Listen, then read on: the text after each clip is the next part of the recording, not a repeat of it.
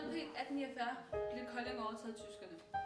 I denne krig var der 3 ledere. Det var generalløjtnant Frederik Bülow, general Olaf Rye og general Moltke. Danskerne havde kun 40.000 mænd, mens tyskerne havde 50.000 plus deres 12-punds kanoner.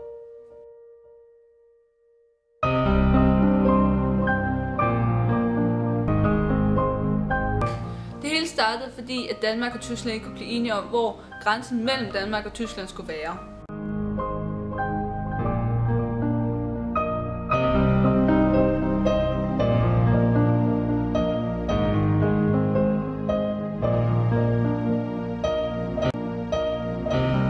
Dette skabte en masse konflikter og startede den her store kamp.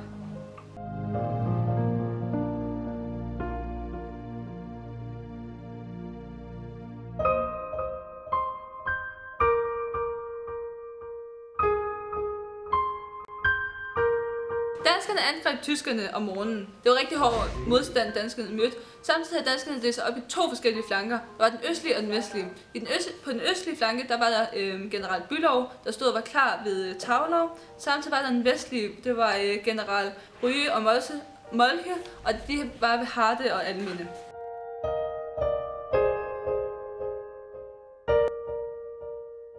Danskerne kunne godt se, at slaget var tabt, da tyskerne kom frem med deres 12-punds kanoner og deres 50.000 mænd. Generalernes brigader trak sig tilbage til Vejle og Fredericia, og der var det hele tabt. Kolding og alt det andet, der lå omkring.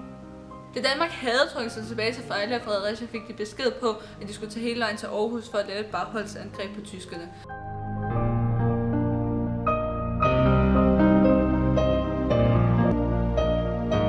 Dette endte med en dansk sejr, og vi fik Haderslev og Kolding tilbage, samt de omliggende egne.